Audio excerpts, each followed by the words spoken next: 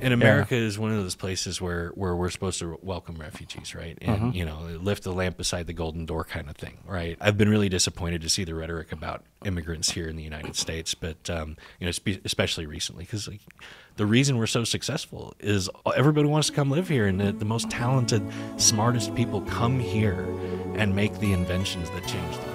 Valuing refugees is important.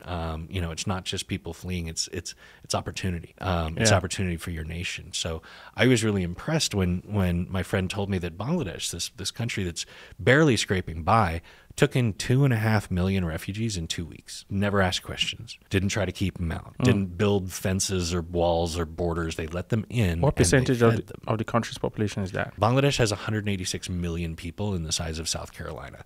It's about, what, 2%-ish? Yeah, 2% in a country that it's 3,000 people per square kilometer. 3,000 human beings per square kilometer. Yeah. So it's already very extremely populated, giant apartment blocks where they're all living on top of one another. So for them to take in 2.5 million refugees without complaint or hesitation was really, really impressive and touching to me. And I said, I want to go see this with my own eyes. Yeah. So I booked a flight. I ended up being the first American with boots on the ground in this crisis. And I realized very quickly when I got there that, like, I wasn't going to be able to help these people. I wasn't. I had $250,000 left over, and there were 2.5 million refugees. What am I going to do? Hand everybody a dime and say good luck? You know, like that's not going to work. If you're listening, you're probably thinking to yourself, what a monumentally egotistical thing to do, to go over there and think that you could help. And it was. But I improvised. I got there. I realized that I couldn't really directly help these people. So I decided that the best way for me to spend my money on them was to try to help the rest of the world understand what was happening there. Because at the time, there had been one news story on this, and it was published in the Daily Star, which has a circulation of basically Bangladesh, parts of India, and like Malaysia. There's barely international news that 2.5 million people have fled Myanmar because they're being ethnically cleansed. Like the New York Times didn't cover it. The Wall Street Journal didn't cover it. Like none of the big newspapers were covering it. So I hate the phrase raising awareness. I felt relegated to raising awareness. I was a little upset that I was doing this, but it seemed like the only thing that I could do to help. So we hired 18 people.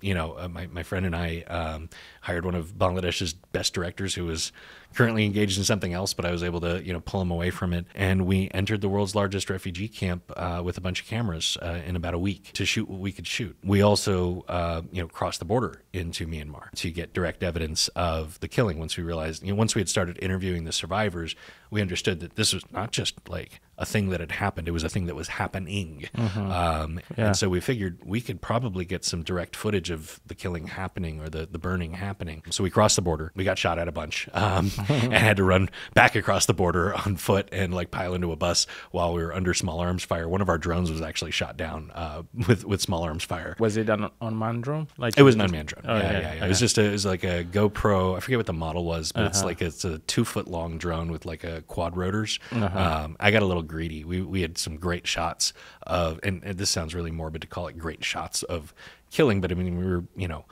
300-400 feet in the air over a village that was being like actively burned down. Wow. And I got greedy with the shot. Thankfully we were streaming it back to the base, but and so we were able to recover most of the footage, but yeah, they noticed it on station above the village that they were burning down and started shooting at it and successfully shot it down with small arms fire. But anyways, we made this film. It's called Blossoms from Ash. It's available on DocuBay, which is a subsidiary of Amazon. It won the World Fest International's Remy Award in Houston, where it got noticed by a distributor who purchased it and sold it to Amazon. So it's there now. Yeah, that was how I ended up over there. That's how I ended up making the film. I feel very lucky that I was able to find the crew that I was, because I had no idea what the heck I was doing, man.